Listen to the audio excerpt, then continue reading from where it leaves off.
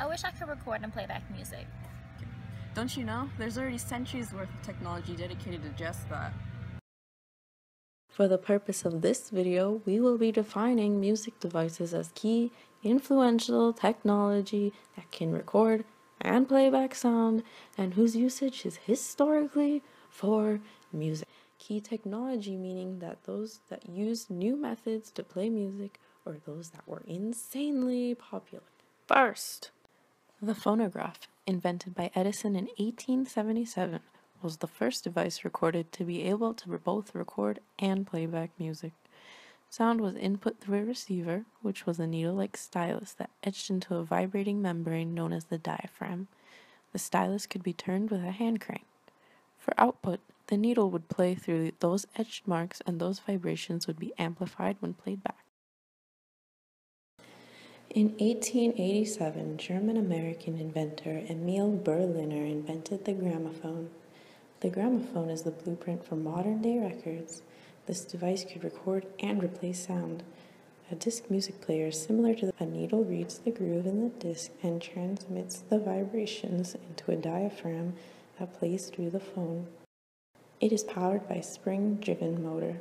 However, the first record player was not invented until 1895, with Berliner's idea in mind. Victor's talking machine firm skyrocketed the sales through the 40s. The record player dominated the market up until the 1950s. CDs, invented by Russell in the 1960s, utilizes optical technology for high-quality sounds. CDs, or compact discs, are composed of 3 layers. The top layer is a combination of plastic and lacquer, the middle is aluminum, and the bottom layer plastic. A laser burns this disc to represent numbers. The places burned, the pits, represent ones, whereas lands, the surfaces not burned, are 0. The CD spins while a laser and photoreceptor reads it. Pits reflect their laser and a photocell sends 1, otherwise it's registered as a 0.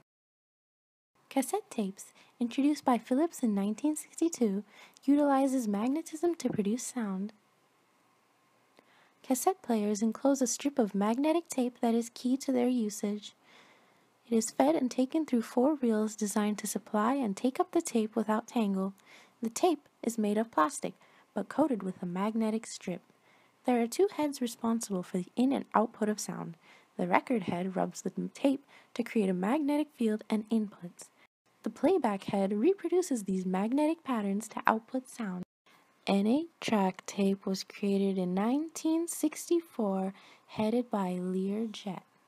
It preceded the similar quadraphonic format and utilized endless loop tape cartridges to make recording easier.